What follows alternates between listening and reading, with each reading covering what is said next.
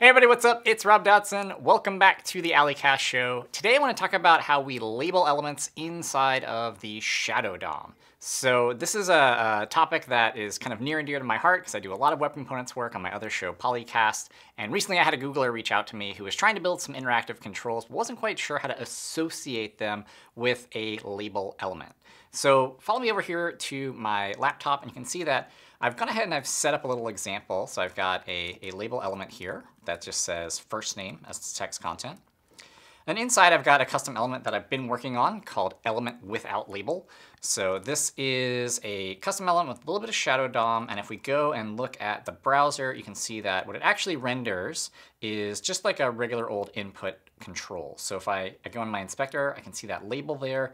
I can see that element there. And if I pop that open, there's a shadow root. And then inside, all I've done is I've dropped a little input tag inside of there, right? And we can go and look at the actual implementation for that control even.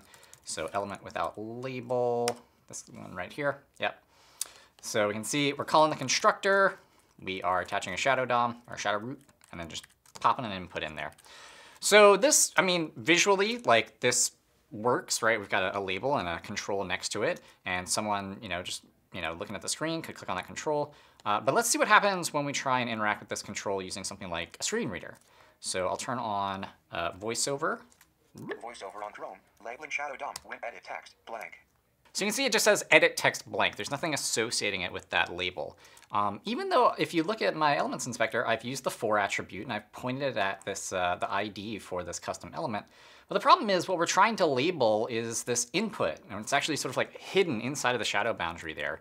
And one of the features of Shadow DOM is that it scopes IDs to the shadow root. And this is really useful for things like, CSS scoping your styles, making sure they don't leak out onto the rest of the page.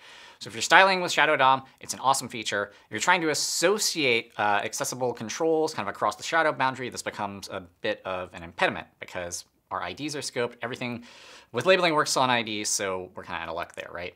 So there's two approaches that you can use to work around this issue.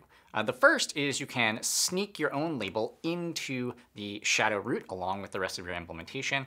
The other approach is that you can apply an ARIA label inside of the shadow root, and you can just kind of like pipe through your label text. So I will show you how to do both of those, starting with the first one. We're going to sneak a label into our shadow root.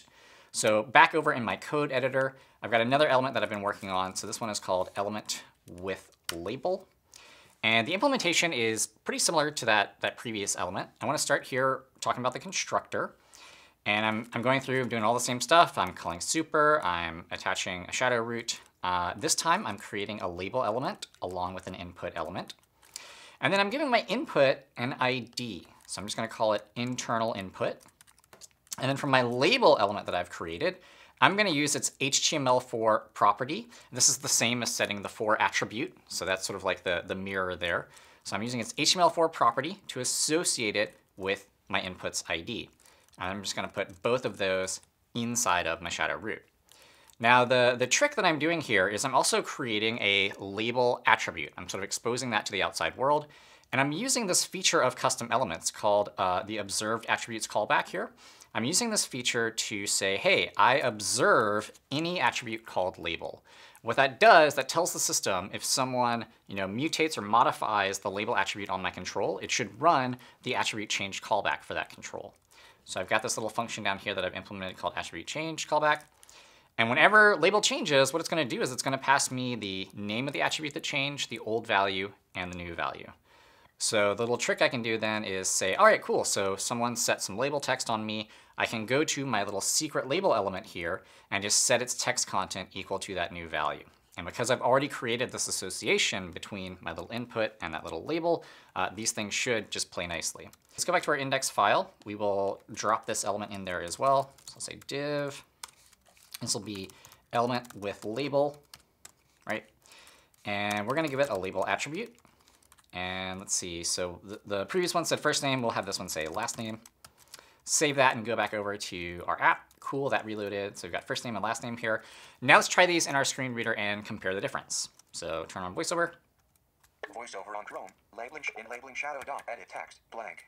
Last name, edit text. Voiceover off. There we go. So the first one just said edit text blank because it didn't have anything associated with it. The other one says last name edit text because we have that label association in the shadow DOM there. Now, sometimes you might be in a situation where you're building an interactive control and having like on-screen text doesn't necessarily kind of like work with what you're trying to do there. So an example would be like the classic hamburger menu icon button thing that you see on a lot of responsive websites.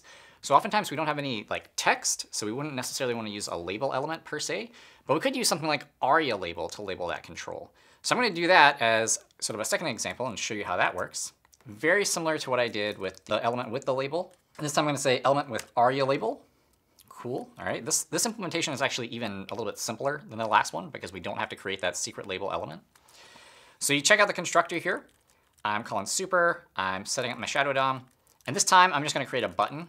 And we're going to pretend like this is like a fave button or, you know, favorite button or something like that.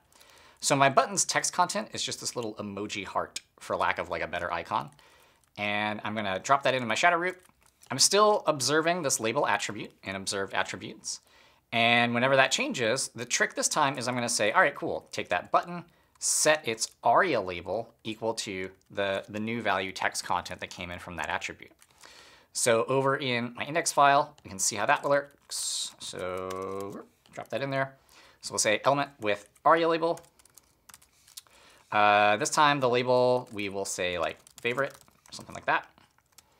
So we go back and we look at our app. Cool, I've got my little fave button here. And let's try these with a screen reader again. Voiceover on Chrome. Edit text. Blank. Last name. Edit text. Favorite button.